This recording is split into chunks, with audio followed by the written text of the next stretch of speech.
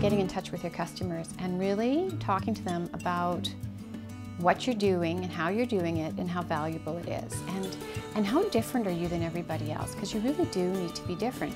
So let's say people are saying, okay, the economy's not as great as it was, there's fewer dollars. The biggest thing is not to fall into the trap of the sky is falling and make it happen to yourself by saying, okay, we're going to say, you know, our sales will be half, so we're only going to buy half as much product. Well, guess what happens? With half as much product, your sales are half. Look for the good news. The good news is out there.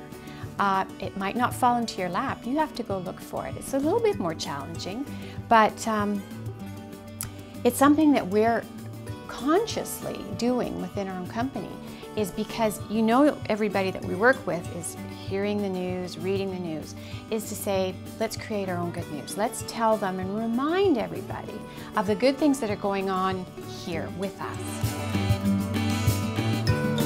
You know, I was just getting so frustrated with hearing the news, reading the paper, and going, you know, there are good stories out there.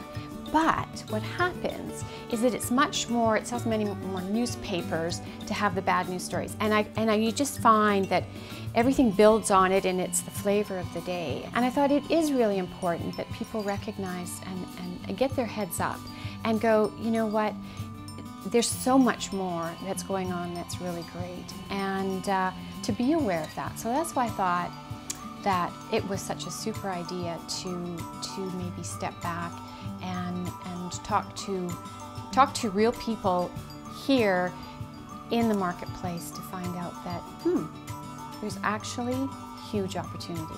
So it's a very exciting time.